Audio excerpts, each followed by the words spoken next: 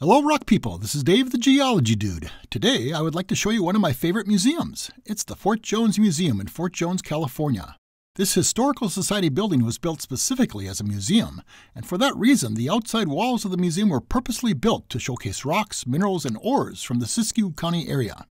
Additionally, the unique museum walls include griststones, a cannonball, mortars and pestles, and many other unusual rocks for building stones. Because these stones are located on the outside of the building, they are available to see any time of day, whether the museum is open or not. The building stone includes igneous, sedimentary, and metamorphic rocks, but many unusual minerals and rocks are there too. The igneous rocks include pegmatite, granite, rhyolite, syenite, obsidian, dacite, pumice, and tuff. Sedimentary rocks include conglomerate, sandstone, and various fossiliferous rocks. Metamorphic rocks include gneiss, schist, marble, amphibolite, serpentine, greenstone, actinolite, and soapstone. Other rock types include petrified wood, jadeite, jasper, copper ore, wonderstone, which is chalcedony, ferricite, and quartz. There are multiple griststones that consist of milky quartz from Paris, France, a grinding wheel that is Berea sandstone from Ohio, and rain rock, which is a distinctive rock with indentations on the rock surfaces. Obviously, these rock types are almost never used as building stones, so you may want to test your skill by trying to identify this large variety of building stones. However, note that pyrite minerals can easily weather into goethite, which is a type of rust. For this reason, weathered ores that contain pyrite can be easily located on the outside wall of this museum.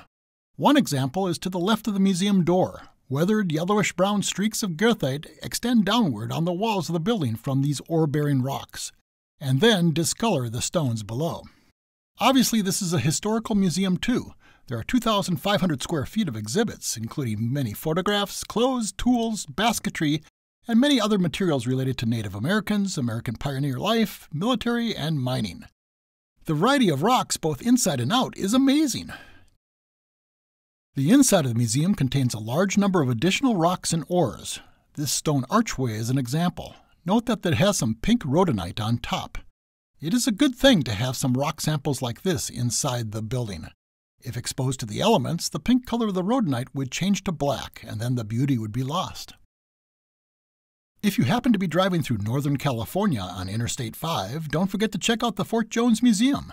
Fort Jones is between Redding, California and Medford, Oregon. It is only 20 minutes off the interstate highway from the Yreka, California exit. The museum staff will be happy to welcome you to this unique structure. I thank the Fort Jones Museum for letting me take pictures to use in this video. The museum is open from Memorial Day to Labor Day, although private visits can be arranged in the off-season. Well, that's it for today. You can find many amazing rocks, even on the walls of buildings. Don't forget that geology isn't rocket science, it's rock science.